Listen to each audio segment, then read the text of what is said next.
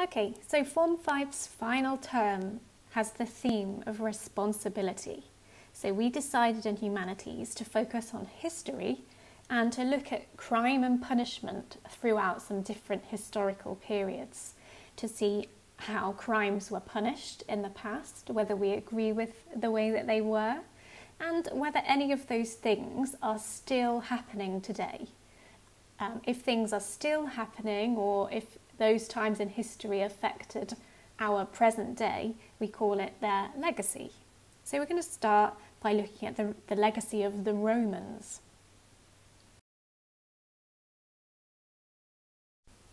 The aims of this lesson will be for you to understand some of the terms used in crime and punishment. Terms means words or phrases. For you to find out about what the Romans believed about crime and punishment. And the success criteria, so how you'll know you've done that. You're going to match some of the terms used in the British justice system with their meanings, so we'll be focusing on some vocabulary work. You're going to explain some of those terms, and you're going to tell us some ways in which the Roman justice system has left a legacy today, and recall some key facts about the types of punishments that the Romans would use.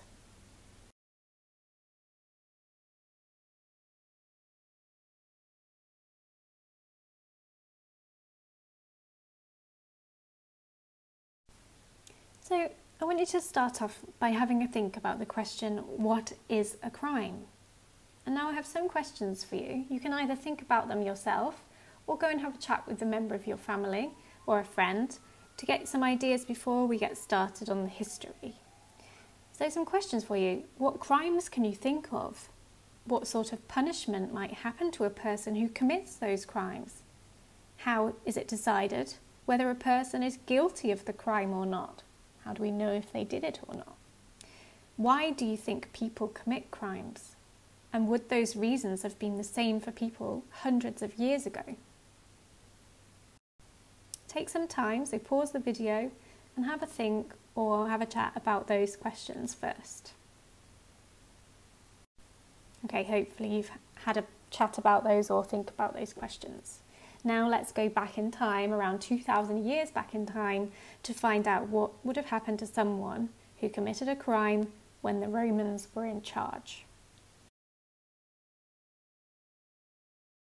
So to start off with, I want you to think about what is a crime, and either think about these questions yourself, or you can pause the video and go and have a quick chat with a member of your family to get their ideas as well. So some questions for you to think about. What crimes can you think of? Maybe you want to make a quick list. What sort of punishment might happen to a person who commits that crime? How is it decided whether a person is guilty of the crime or not? Guilty meaning whether they've done it or not. Why do you think people commit crimes? Would those reasons have been the same for people hundreds of years ago? So pause the video and have a think about those questions, or go and have a chat about those questions, because it's really important to think about your ideas and views of crime. Okay, so now let's go back in time, around 2,000 years back in time, and find out what happened if someone committed a crime when the Romans were in charge. So at the top of this page, we've got a bit of a timeline, and you can see that the Romans were around for quite a bit of time, and this is the period we're going to look at here, from 450 BC to AD 410. So the Roman laws were called the 12 Tables. They were written around 450 BC. These were basic rights for all Roman people and decided what they should and should not do. I wonder if this reminds you of anything.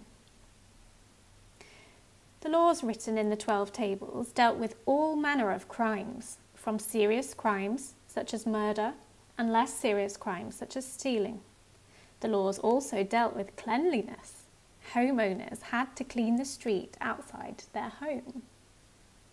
Can you imagine that? Does that still happen? And children learnt the laws off by heart at school. Now that's something we don't do. Maybe we should.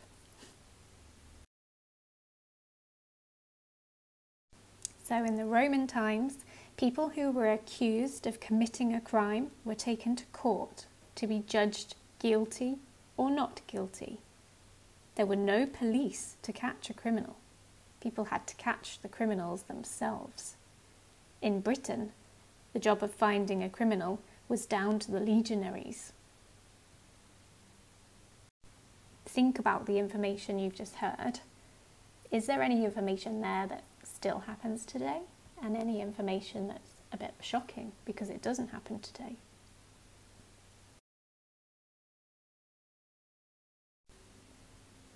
So, as we look at the punishments, let's first look at the glossary at the bottom of the screen so we understand the key words. So the word severe means very strict or harsh.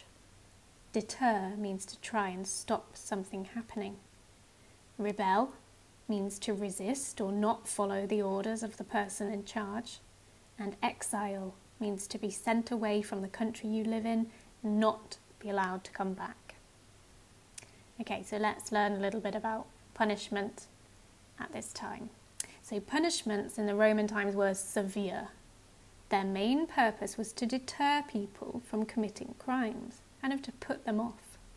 The worst possible punishment was kept for anyone who tried to rebel against the emperor. So that's the very worst punishment would be if you were rebelling against the person in charge. The punishment you received depended on what money and possessions you had. If you were a slave, you had no rights at all.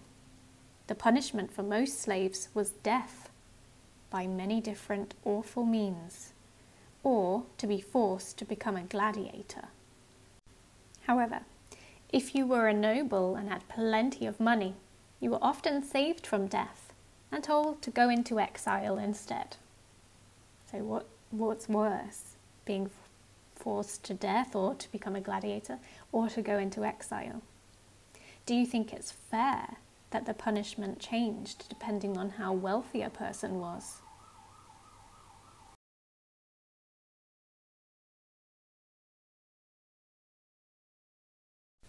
So let's have a look at the crimes and punishments in detail. So this is what would happen for some of these crimes. So small-scale theft, which was considered a minor crime if you look at the table on the right. The punishment for theft was flogging, which is like whipping someone, beating, or repaying the cost of the stolen goods. For burglary, which is a minor crime, amputation of limbs, literally chopping off hands, feet, arms, or whatever. Murder, arson, libel, and you can see at the bottom, arson means deliberately setting fire to property, libel means damaging someone's reputation with false information, with lies. The punishment for those crimes, and we know that they are severe crimes or serious crimes, the punishment was execution in lots of different ways, means death, or exile if you're a noble. Rebellion, a serious crime, or not worshipping the emperor. Crucifixion means being nailed to a cross, or being thrown to the lions, or being forced to become a gladiator. Wow. And did you know singing a song about someone that wasn't true was punishable by death? And if you set a fire near any houses, you would be bound, tied up, and set fire to yourself. Now, some of the things you've seen there might seem fair punishments, and some of them I'm sure you'll be shocked by. Have a think about it.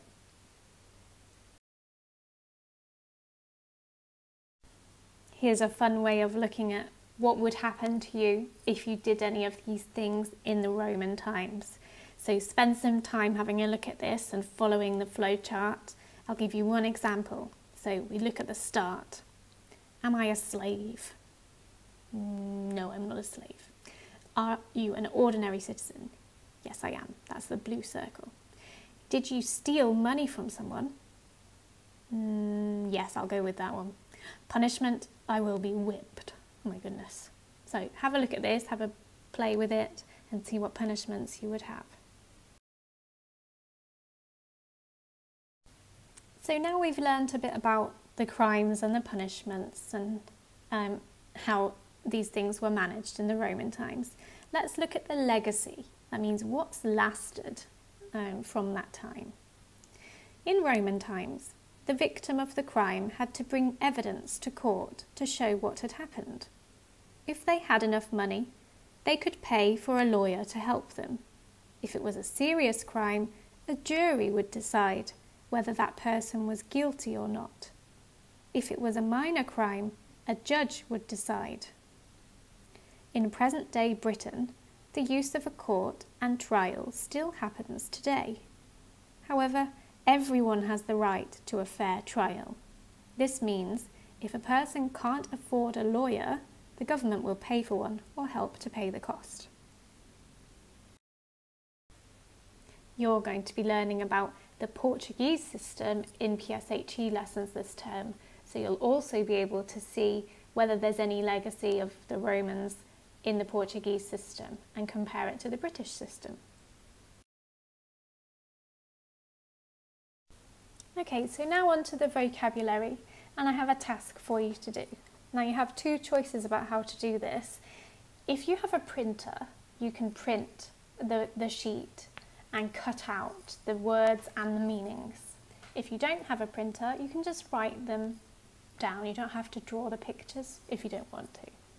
So you've got the sheet attached to this assignment, and the first thing you need to do is cut out each item. Now if you're not printing and cutting out, you don't need to do this step. Then you need to match the description with the picture. So if you have a look at the sheet, you'll see there are words like judge, jury, court, arson, and so on. And then there are some definition boxes as well, like the act of killing someone deliberately, not by accident. That's the definition. So you need to find the word that matches that definition, match them together. Then, like you can see on this screen, I want you to put them into a table. If you're using the sheets, you could print it and stick them on, or you can draw this into your book neatly using a ruler.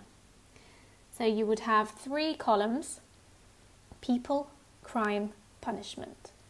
And once you've matched the vocabulary terms to the definition, you put both of those into the correct column: people, crime, punishment. You may need to use a dictionary to find out the meaning of some of the words that you're not familiar with. And then when you've finished and you've checked, use the answer sheet, which is attached to the assignment, to mark your work in green pen and reflect whether you got them all right and whether you can remember those words as well. So to finish off the lesson, let's think about the changing punishments. Normally we would have a whole class discussion about this, but this is something you can think about or talk about with friends or family. So which of the punishments we've learnt about today still happen in the present day? Why do you think it's different now? Why do you think some of those punishments don't happen anymore? And do you think the Romans had a fair system to punish people? Think about the difference between whether you were a slave or a noble.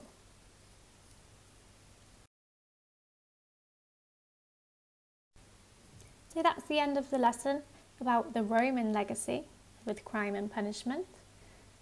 Let's revise what we wanted to do today. So we wanted for you to understand some of the terms, that's the vocabulary, used in crime and punishment. That's words like judge, jury, or guilty. And for you to find out about what the Romans believed about crime and punishment. Hopefully you think you've done those things. And these are the things we wanted to do. We wanted to match some of the vocabulary with their meanings, and for you to know and be able to explain those terms. For you to say, some of the ways the Roman justice system has left a legacy today as things that still happen, and for you to know some of the key facts about the types of punishments that the Romans would use. So if you think you can't remember some of those things, try to remember some facts to impress other people, like the one about setting fire or singing a song. If you want to, you can spend some more time researching the Roman Empire and the Roman legacy. There's some great horrible histories videos out there that you could have a watch of if you're particularly interested in this period of time. In the next lesson, we'll move on to the Anglo-Saxon period and their crime and punishment systems. Thanks for joining me. Don't forget to upload your work to Seesaw when you've finished and marked it, and leave any comments on your thoughts of the Romans and have a chat as a class about it. See you next time.